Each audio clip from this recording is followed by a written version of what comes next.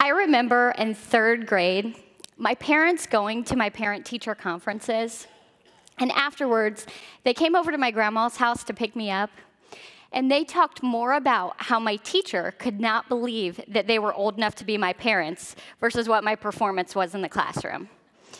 At 9 years old, it was that moment that I realized my parents aren't like everybody else's parents. I'm almost 33 years old, my mom's 49, and my dad's 52. For those of you still doing the math, that means my mom was 16 when I was born, and my dad was 19. Teen parents.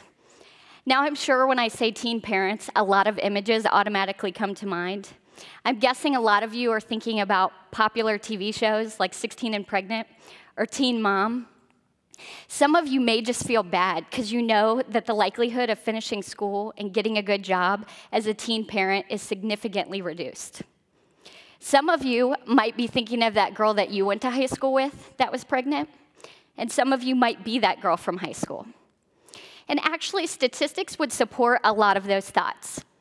3 in 10 teen American girls will get pregnant at least once before the age of 20, with parenthood noted as the leading reason for teen girls to drop out of school.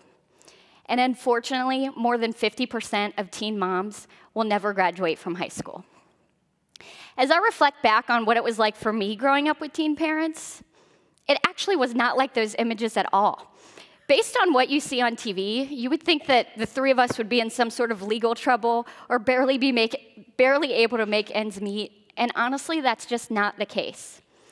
In a conversation with my mom earlier this year, I asked her this question: why were we different? And her answer was so simple. She said it was expectations.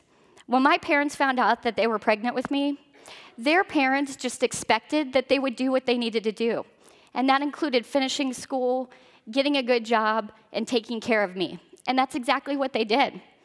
They didn't get a free pass to not pursue their goals just because they were going to be teen parents. I can tell you sometimes their goals come in a different way and in a different time frame, but it didn't fundamentally change the people that they are. They were both very driven individuals before, and they're very driven individuals today. So over the course of the years, we kind of all 3 grew up together, and they not only had the expectations that their parents placed on them, but now they have the expectations of me. One of the unique opportunities you get when you're the child of teen parents is you kind of feel like you get to play a little part in raising your parents as much as they raised you. I say this because a lot of times you're going through the same events at the same time, and in some instances, it might actually be in reverse order. So for example, several years after I got my bachelor's degree, I got to celebrate with my mom as she got her bachelor's degree. And earlier this year, within 6 months of each other, all 3 of us got promotions at the companies we work for, putting all 3 of us in leadership positions. Maybe you weren't teen parents, but maybe there are other events that have happened in your life that have altered the path that you had planned, and these events will inevitably happen. And when they do, it doesn't mean you need to resign yourself to being one of these statistics. I would challenge you that when these events do happen, you would continue to set high expectations for yourself and those around you. Thank you.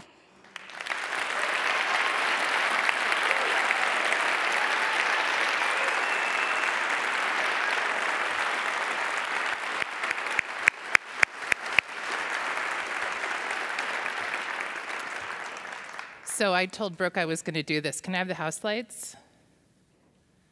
Can I have Brooke's parents stand up, please?